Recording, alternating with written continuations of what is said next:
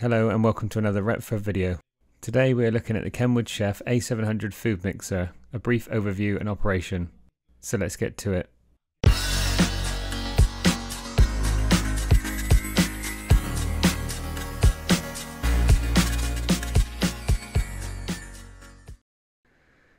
The Kenwood Chef A700 was launched in 1950. It was manufactured up to 1957. This was the first Kenwood mixer to bear the Chef name. It was a successor to the first Kenwood food mixer, the A200. We have shown the A200 on one of our other videos and you can immediately see the difference in designs. Rather than being a detachable design like the A200, the A700 is now fixed with a stand. The upper head section tilts to allow removal or fitting of the mixing bowl. Also, one of the biggest changes to the A700 was the planetary mixing head action, which results in a double thorough mixing. This action is still the standard for mixers to this day. The versatile mixer could be used with various attachments to carry out a variety of tasks in the kitchen.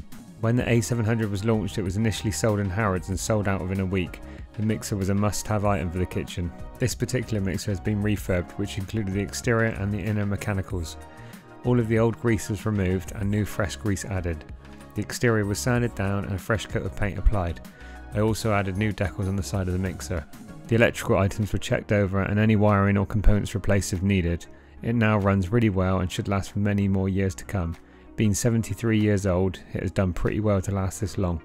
Here's a clip of the mixer in operation.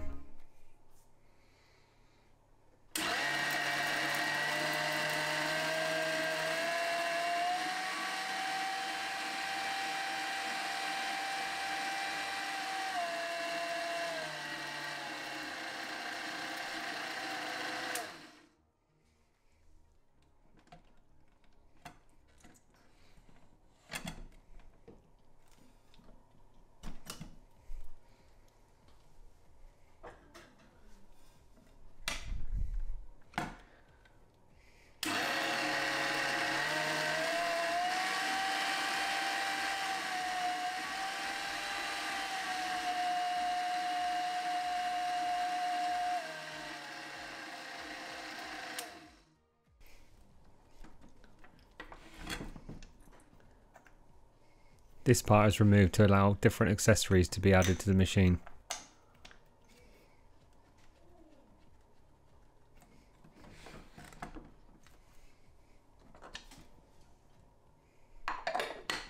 As you can see, the mixer is now running very smoothly.